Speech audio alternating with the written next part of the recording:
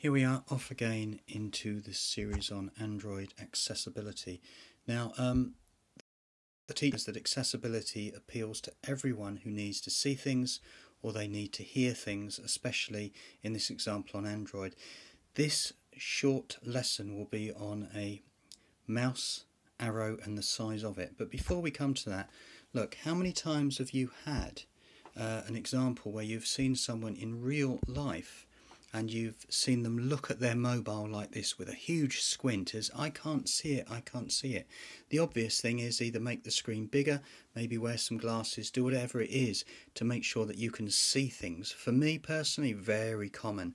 You know that people are looking down on their mobile, they can't see it because sight is an incredible thing. Also, light is an incredible thing, with another example here from Seinfeld with Kramer in the chicken rooster episode where he opens the door and the neon sign is so strong it literally bends him over backwards. So what I'm getting at here is accessibility is common for all of us. So how can we take one tiny example to show that? Now, in my right hand at the moment is a mouse which is plugged in through a USB on-the-go OTG cable.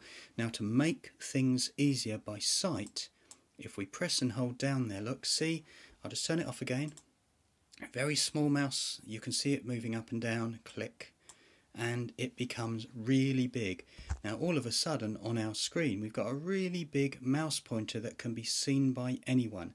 So one tiny example here going over where I will show this screen. This is from YouTube because I just want to show the circles, and that is I've got a huge mouse pointer now on screen, and can you see that where it's hovered over the up, oh let me just pause that because I don't want to do any copyright issues here, and that is you can see a big circle, big circle, big circle, big circle. Let's take that off of screen straight away. So that was accessibility with Android, and a tiny little thing as I work through these to try and make them appeal to as many people as possible, even if there's 10 or 15 people who see this and go, actually I didn't know what talkback is or select to speak, or as I go through, and I'm just using my mouse wheel in my right hand here to move down with a lot of the other things that I have dealt with in previous videos. But it's very, very important because you never know when you need something in accessibility to make the things bigger or smaller or slightly different in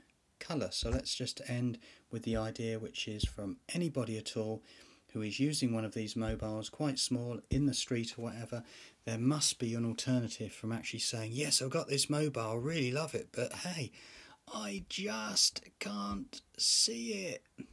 Newman.